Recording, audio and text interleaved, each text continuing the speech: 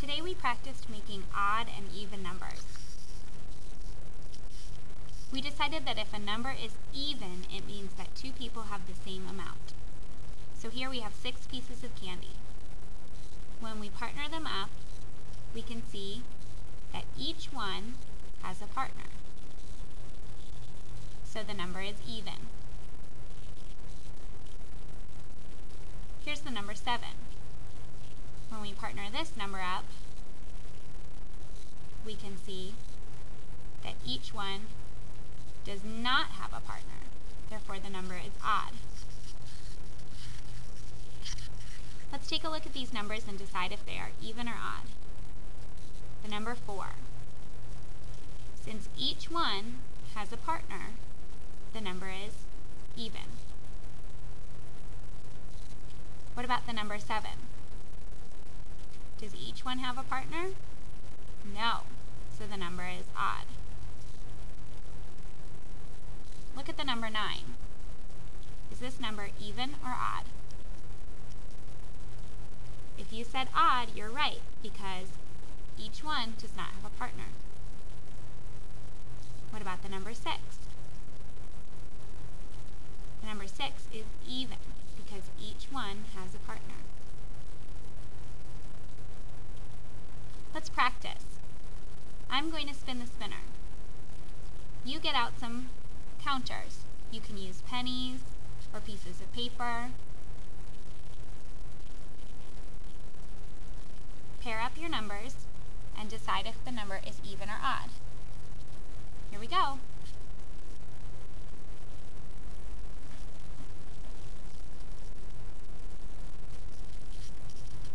The number 10.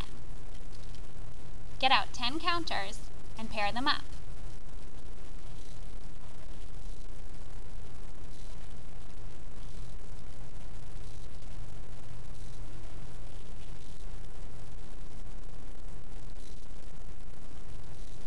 Is that number odd or even?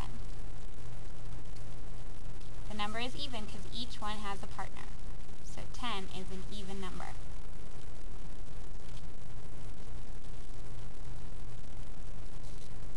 Okay, let's do another number. Number 3.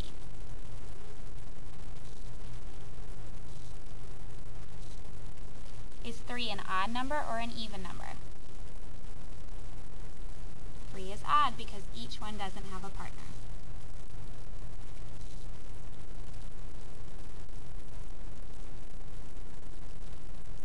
Try the number 7. Get out 7 counters and pair them up.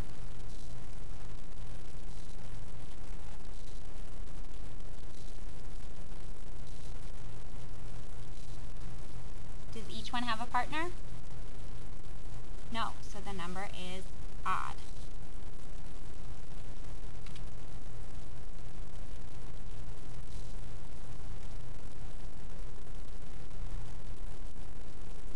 How about the number 1? The number 1 stands all alone, so it's odd.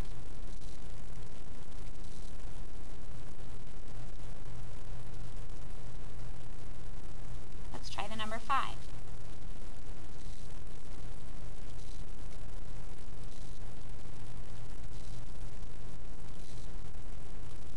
The number 5 does not have a partner for each one, so it's odd. Let's try one more. The number 9.